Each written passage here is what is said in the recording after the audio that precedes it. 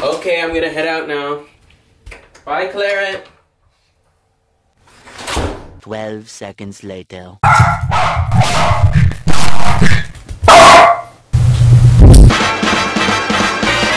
Due to the past year in quarantine, my dog's become really attached. With school and work starting up, she started to develop a separation anxiety.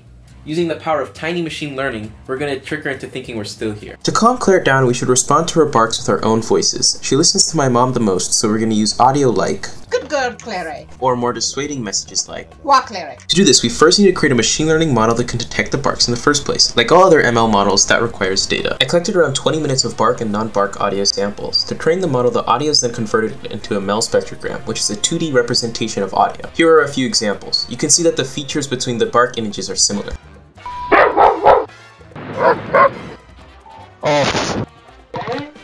Using Edge Impulse's Eon Tuner, I found and trained the best model for the application. Then the model was deployed onto an Arduino Nano 33 BLE Sense, a device around 8,000 times smaller than a computer and with a built-in microphone. Whenever a bark is detected, it sends a signal to play one of the audio clips by random. Now we just plug the contraption into a speaker and we can test it out.